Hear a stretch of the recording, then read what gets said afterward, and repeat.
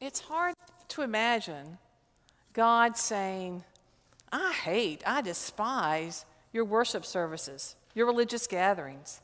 These words come from the Old Testament prophet. They proclaim God's anger or God's disappointment with the Israelite people as they gather to worship. The Lord continues, I'm tired of listening to your hymns. Put away your harps. Close that piano. Unplug that new organ you have. It's all noise to me. Don't even bother to take up an offering. You have so let me down. I will not accept it. This is not the worship that I desire. What's wrong with our worship? Are you surprised that God could be displeased and disappointed, even angry when we gather and pray, we sing, we give money, we listen to sermons? In fact, God says our worship really isn't worship. Though it may seem weird to think, it certainly is a common theme in the Scripture. Sometimes what we think and believe is worship is anything but worship in God's eyes. Maybe you've noticed it. You hear that theme again and again in the Bible. It's not just an Old Testament observation. We have just heard the words of Jesus when Jesus' frustration, even anger with the Pharisees who parade their piety with trumpets and great fanfare. Some of the Old Testament prophets were written during times of great social upheaval, times of self-indulgence and indifference to the needs of others around them. Any of that sound familiar? What kind of worship does God want from us, even on this 4th of July Sunday?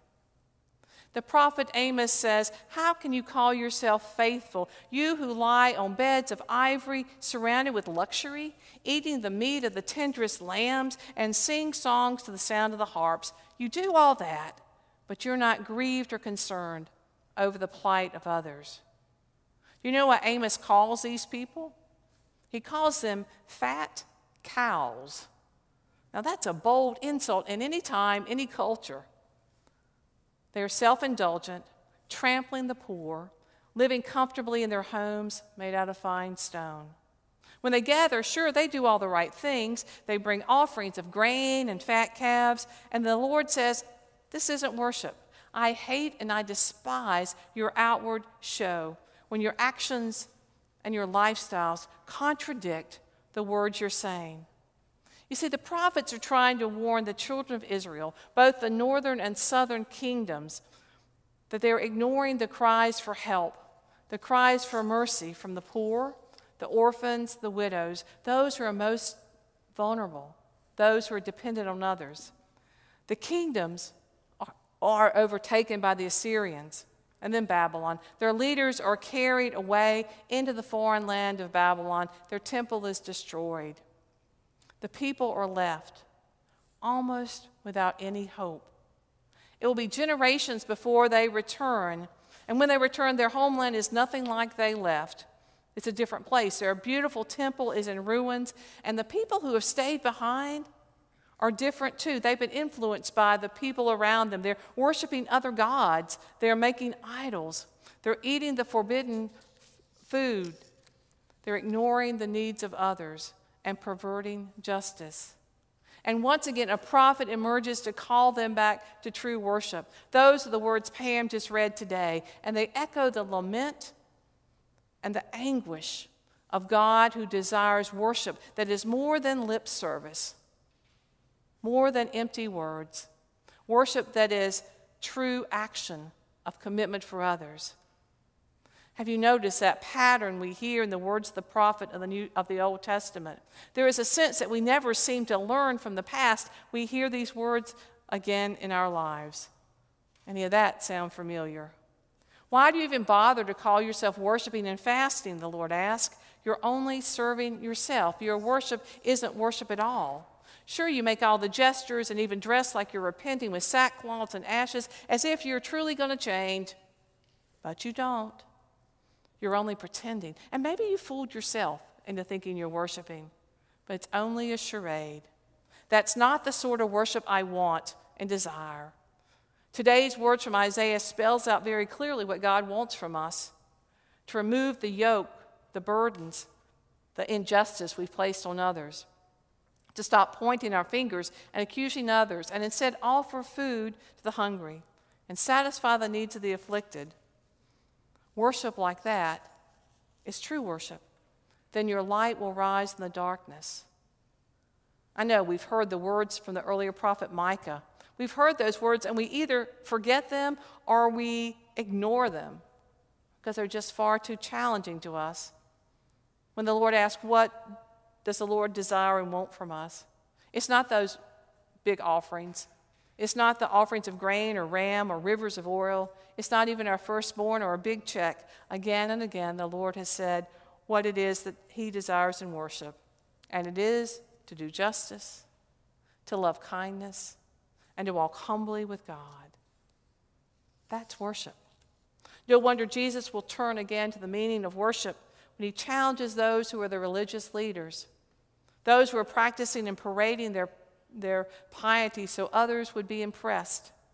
You give, he says, but do not sound a trumpet as you drop in your offering, as the hypocrites do. They just want to be seen by others. When you're praying, don't use a bunch of big words to impress others who overhear you.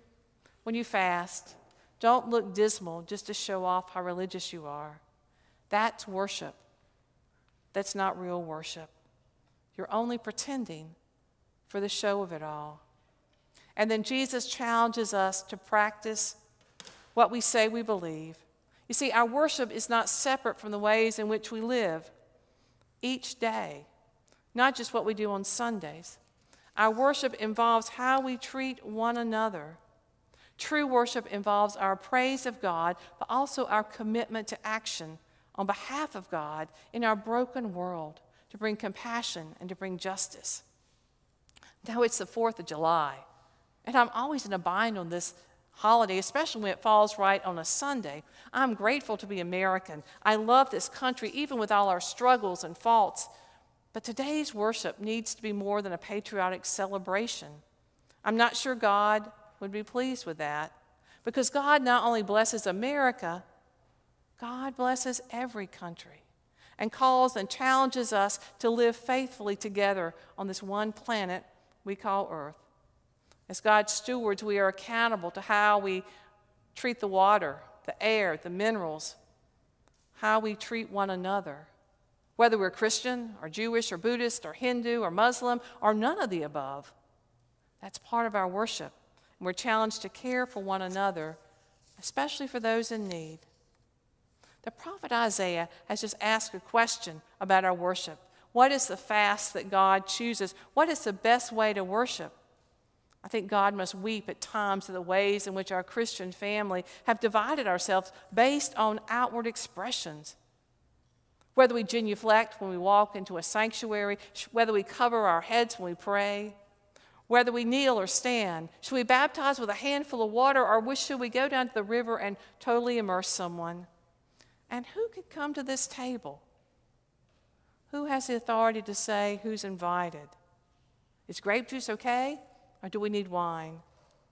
The best way to worship and what God wants from us is not the right posture, not the right rituals. Instead, it is our attitude and our commitment to loose the chains of injustice, to let the oppressed go free, to share your bread with the hungry, to bring homeless poor into your house, to cover the naked and the vulnerable. I'm intrigued by places of worship that have literally turned their sanctuary into food distribution centers. They turn their Sunday school classrooms into dental clinics and health clinics, their fellowship hall into shelters where unhoused people can sleep at night. What is better worship? Is it singing hymns and offering prayers and putting money in the collection box? Or is it handing out blankets? Is it setting up cots? Is it either? Is it or? Of course not. It's both, but we cannot separate worship into a Sunday morning ritual.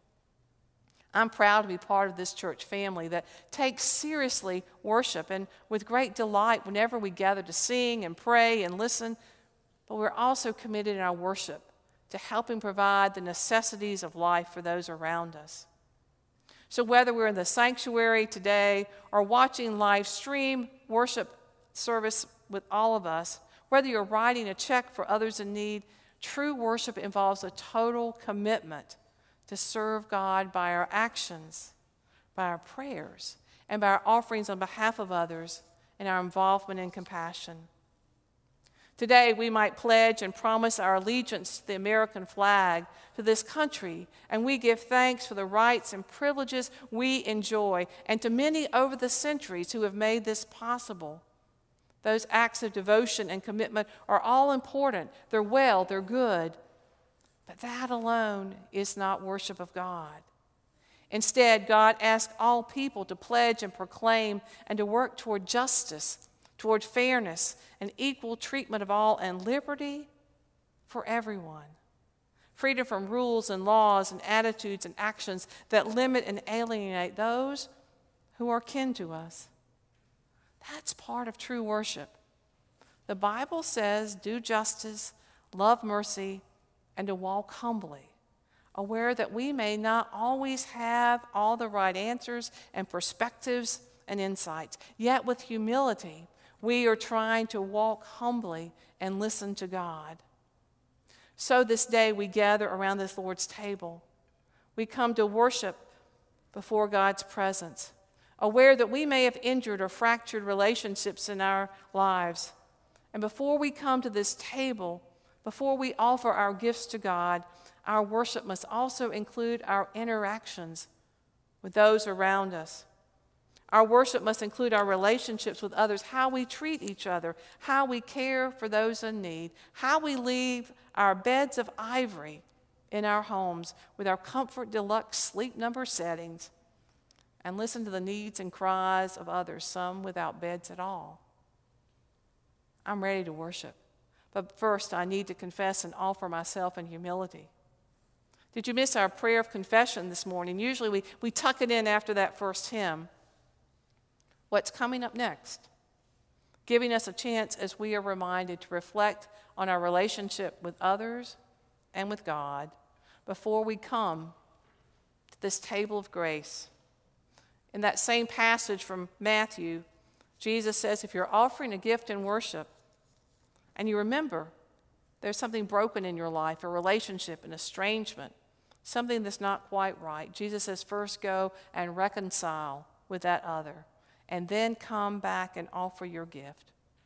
Worship isn't worship until we come with honesty and commitment to meet our living God and to care for each other. So now, in words and in song, let us continue our worship of God.